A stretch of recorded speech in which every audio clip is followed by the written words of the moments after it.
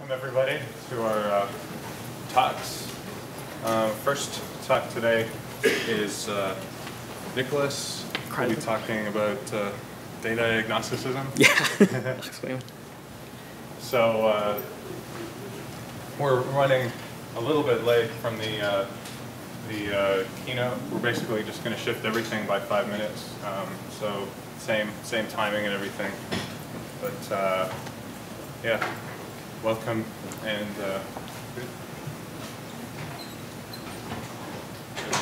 all right. Thanks.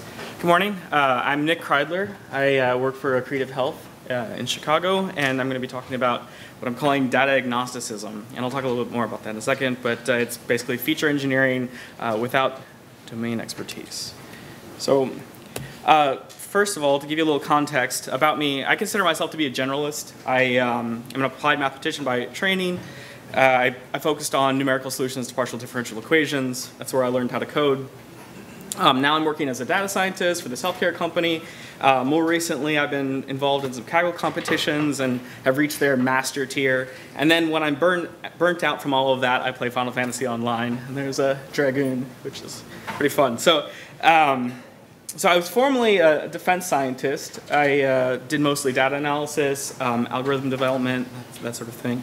Wrote a little bit of C++ code here and there. But for the most part, I've transitioned to Python after I left defense. I'm new to healthcare. I've only been with Accretive for about 6 months now.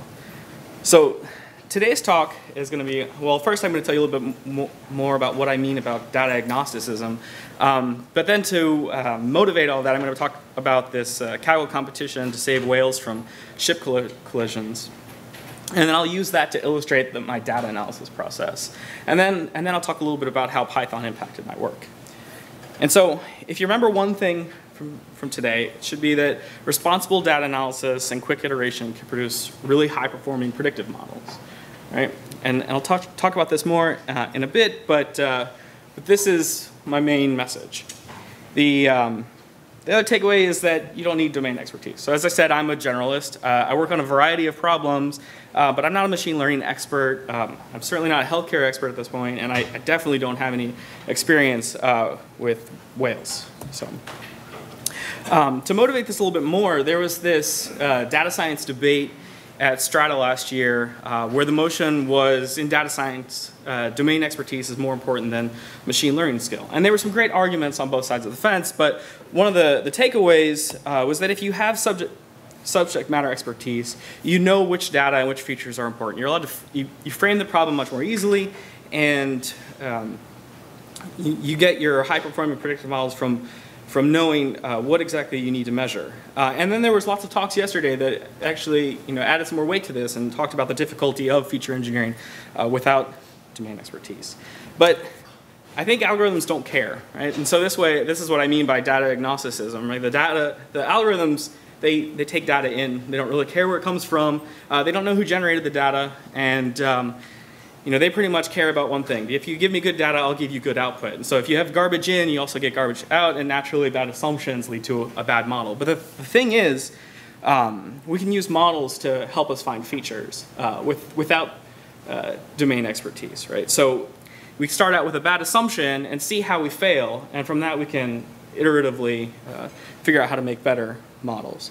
And so my evidence for this is the Kaggle competitions I've participated in, where I focused on feature engineering. I don't have any healthcare bioacoustics experience aside from just recently working in healthcare.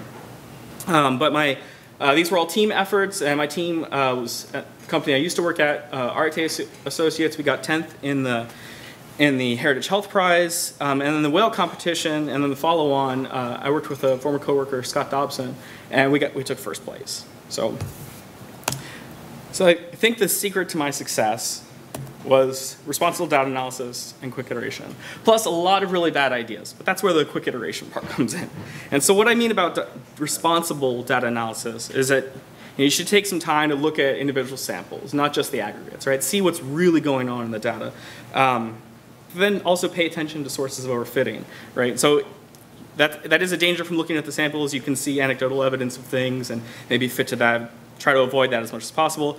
And that's where the skepticism comes in. So if you do a really good job, maybe you want to believe that you did something wrong and then be thorough and make sure that whatever you're seeing is real.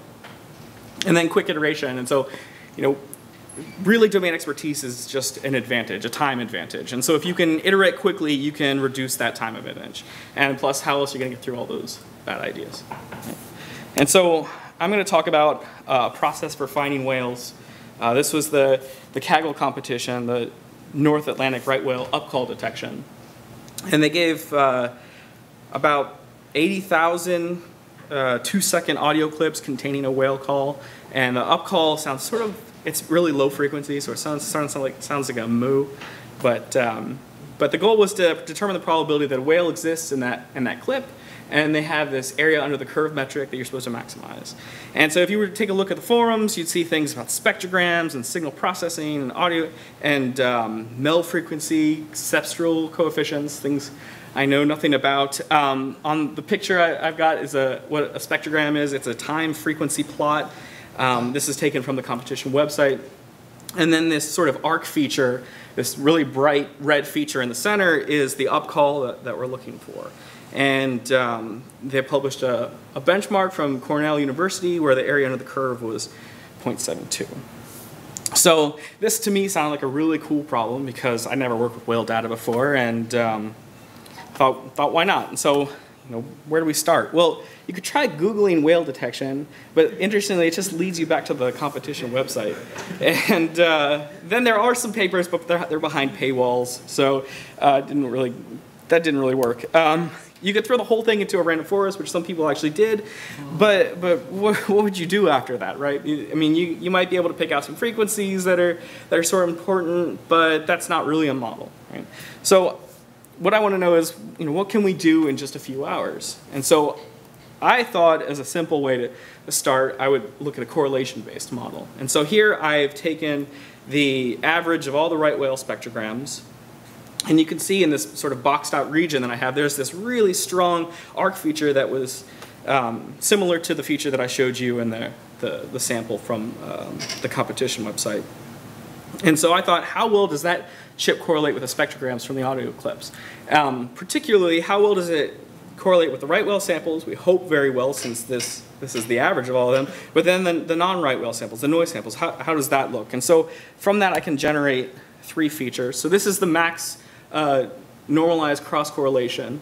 In red I have the right whale clips, and in black I have the noise clips. And then the corresponding locations of the max, the frequency and the time location. And so I thought, hey, that looks to be some decent separation. Let's just throw it into a random forest and see what happens. There's been a lot of great work. I mean, Sci-kit Learn has been mentioned many times at this conference.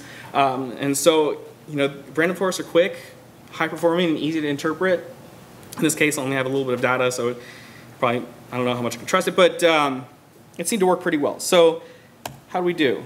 Well, it's a first pass.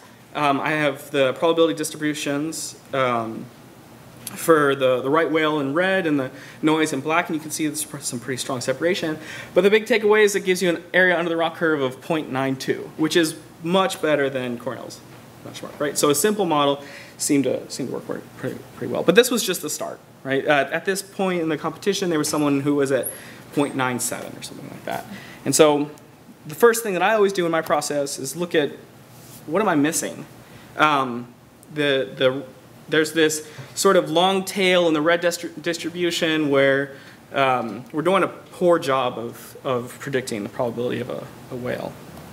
And so I pulled some samples, and I don't know if you noticed anything, but these are pretty noisy, right? You can sort of see the whale upcall that we're looking for, but not really. And so the first thing I thought was, well, these are some cases where I don't really have a strong signal to noise ratio. So what about some contrast enhancement?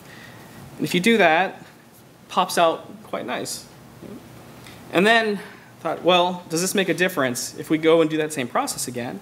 So I've got the max correlation again, and then the solid lines are this contrast enhanced feature, and then the dotted lines the dashed lines are the original, and you can see that the distributions are moving in the right direction. We've got the thick red line is moving further to the I guess it's your right, and then the black is moving to the left, and so you're getting more separation, and that gives you an area under the curve of 0.94. So we're getting there, and so I've mapped this to a cycle, and in the center is what I'm calling a good cycle, where I make a prediction, and then I evaluate that prediction, and then I figure out how I can improve my model. And I just try to do that in as small chunks as possible and try to get through quickly. And what I'm calling the bad is a random walkthrough algorithm land. So, and I base this on experience working with others, and then also some people talking on the forums, where people pick an algorithm and it doesn't quite work, and so then they try another algorithm, it doesn't quite work, and then they try optimizing hyperparameters, and then they're stuck in this loop of they've decided they're just going to use this one particular algorithm, and then they try to make the most of it without ever actually looking at the data. And so I say, don't get stuck in algorithm land. Focus on putting better data into the algorithm. Right? And so then I mapped all of the examples I just showed you to this, to the red cycle, and you can see that chose an algorithm, we generated a model, evaluated the model, and then figure out how to turn whatever ideas we come up with as far as maybe making improvements into code. And the way that I can do that quickly is with Python, right? So the great thing about Python is I feel like it shifts the focus from algorithm implementation to data analysis. And so all of these great packages help me create a submission in like 3 hours or something like that. And so it's really due to all the great work that people have done in this community. And so, I always speak very highly of Python, and I'm always trying to get my coworkers to use more of it. So from that, I'm able to do consistent data-driven improvement just by constantly looking at where my model is not working. And for the Heritage Health Prize, that was a very long competition. There were definitely some periods when I burnt out and didn't work on it for very long. But for the Whale Detection Challenge, it was about a 2-month competition. And after we made some pretty big jumps, sort of settled on a decent model, from there it was just looking for ways to improve.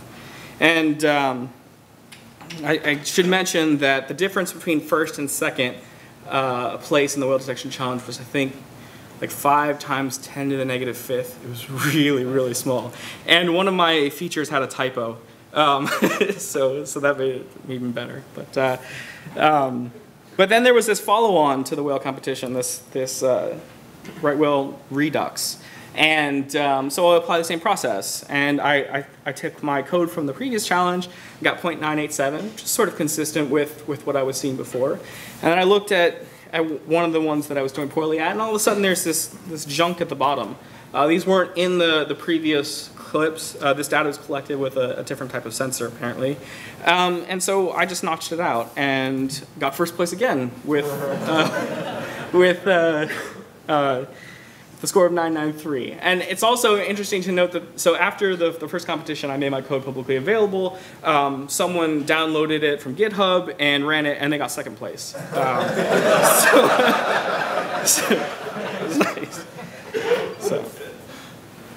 So in conclusion, algorithms really only care about better data. And how you do that, you can trade computational time or data analysis time, but for the most part, I didn't use really any of the expert approaches. I didn't look at audio enhancement or mel frequency, cepstral coefficients, zero crossing rate.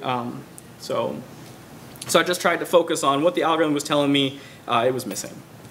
And so again, I say responsible data analysis and quick iteration produce high-performing predictive models. And here's the takeaway from the blog for Marinexplore. So that was really nice. And that's it. Here's my contact information and GitHub. If you want to see my Marinexplore code, my competition code, it's all there. And then also Accretive is hiring. So if you like machine learning and Python and all that stuff, let me know, and we can talk about the great work that can be done in healthcare. Thanks.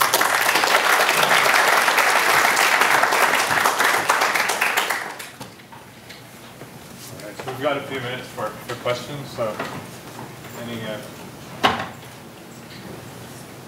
Yes. When approaching a competition, do you think differently than if it was just like a work project? So the question was if I think differently when approaching a work project versus a competition. Not really. I apply the same process to my day-to-day work. In fact, that's how I started the Heritage Prize. A bunch of us at work, we're like, we always say that, bits are bits, data is data. We can solve any problem. So the Heritage Prize was sort of our example. Since we work in defense, like, we can do healthcare. Let's see how it goes. And we just did the same process, and the process seems to work. Yes. Haven't you tried to use random forest importance weighting for selecting additional features? You just use your own features and haven't tried any other kind of features? So the question was if I use random forest importance weighting to select features. And yes, I tried some of the other things that people talk about in the forums. I always give a shot, and they tend to not be very high on the list, or they're very correlated with something that I'm already doing. So.